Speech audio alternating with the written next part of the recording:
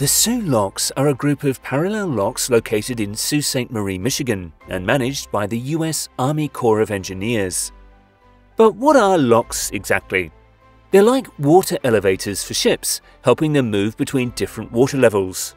At the Soo Locks, they help ships get past a 21-foot drop into the St. Mary's River, providing a safe route between Lake Superior and the lower Great Lakes.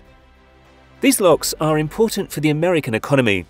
They handle the movement of 75 million tons of cargo and 7,000 passengers every year. They're especially important for the steel industry, as a huge portion of US iron ore travels through this narrow passage. Picture a critical choke point where any disruption could shut down entire industries and cost millions of jobs. That's the situation with the Soo Locks, where outdated infrastructure could lead to economic turmoil. Right now, the Soo Locks have two main locks, the MacArthur Lock and the Poe Lock. The Poe Lock in particular handles the biggest ships carrying iron ore and other key goods, making it a critical asset for industries across the nation, especially steel manufacturing, which depends heavily on the iron ore that passes through here. Any problems with the Soo Locks would have a ripple effect on the economy, affecting supply chains and industries far beyond the Great Lakes area.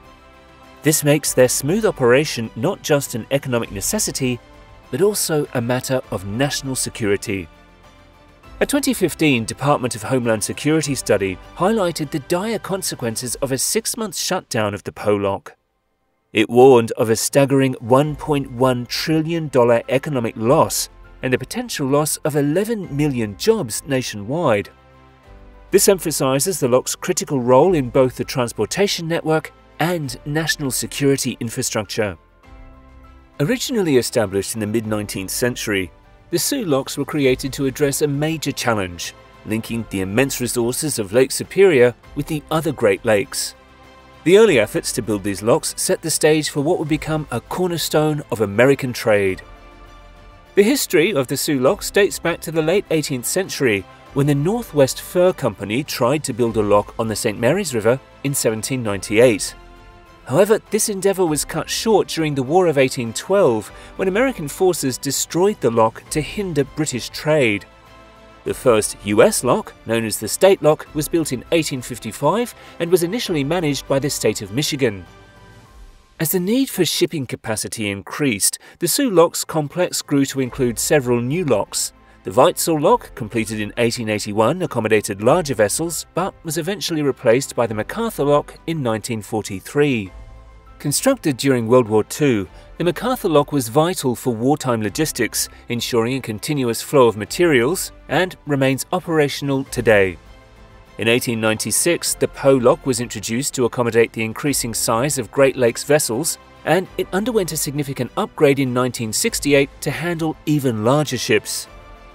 The Davis Lock, completed in 1914, was once the longest lock in the world and was built to support the growing commercial traffic, along with its twin, the Sabin Lock, constructed in 1919.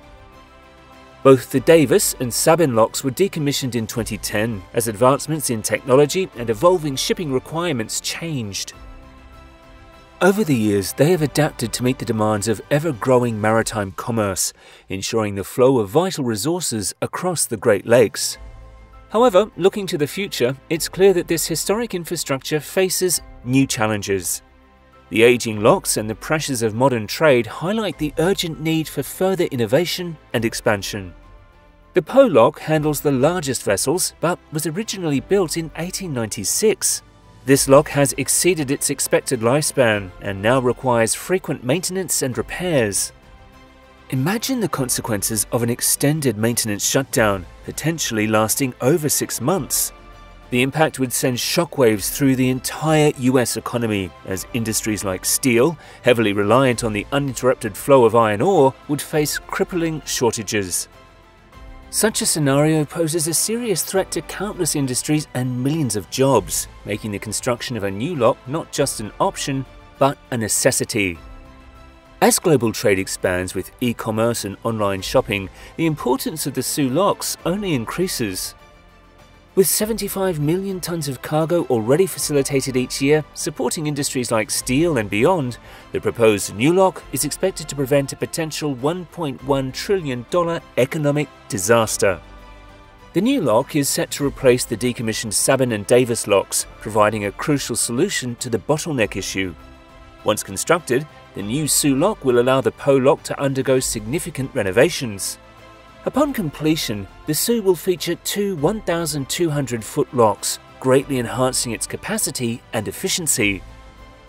This project is massive, with a total investment of $3.3 billion. The construction of the new Soo Lock is divided into 3 distinct phases, each focusing on different aspects to enhance the operation capacity of the locks. The first phase, which started on May 4, 2020, aimed at deepening the upstream approach to accommodate larger vessels by increasing the channel depth from 24 feet to 30 feet. This phase was completed in August 2022, finishing ahead of schedule and under budget, initially estimated at $922 million. The second phase focuses on stabilizing the existing approach walls to support modern vessels. This involves constructing new upstream approach walls that allow ships to moor while waiting to pass through the new lock. As of mid-2023, numerous concrete caps had been placed, with further structural work ongoing. Completion is expected by summer 2024. The final phase is centered on building the new lock chamber and associated infrastructure. This includes demolishing the existing Sabin lock, excavating bedrock, constructing chamber floors and walls, installing miter gates, and implementing a hands-free mooring system. Miter gates are a common type of gate used in canal and lock systems. These gates consist of 2 leaves that meet at an angle, similar to how the blades of a pair of scissors come together. On the other hand, a hands-free mooring system is a modern technological advancement in lock and canal operations that enhances safety and efficiency. This system uses vacuum pads or magnetic technology to secure a vessel to the lock wall without the need for traditional mooring lines handled by crew. Extensive electrical work and rehabilitation of downstream approach walls are also part of this phase, estimated to complete by summer 2030, with a base contract of approximately $1 billion. The new Soo Lock project is set to create 1,200 jobs annually at the construction site, primarily using American-made and mined products, highlighting its status as a mega project. But as with any large-scale endeavour, it faces a series of significant challenges. One major hurdle is the rising construction costs, with the project's total cost nearly tripling from the initial estimate of $922 million to around $3.2 billion. This increase is mainly due to inflation and higher material costs affecting construction projects nationwide. Worker shortages are another issue, as a lack of skilled labour is impacting construction efforts. This is a common problem across many industries and has led to delays and increased costs for the project. Funding remains a critical challenge.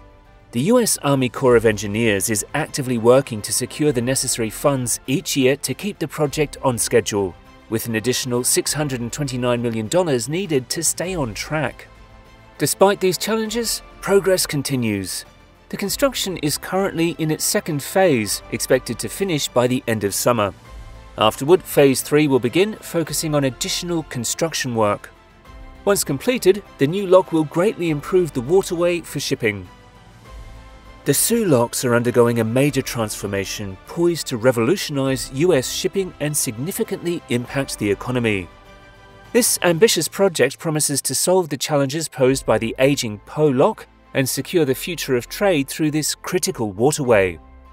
Do you think the new lock can prevent a $1 trillion economic disaster and safeguard the future of US trade? We'd love to hear your thoughts, so please share them in the comments below. If you enjoyed this content and want to see more like it, don't forget to like and subscribe.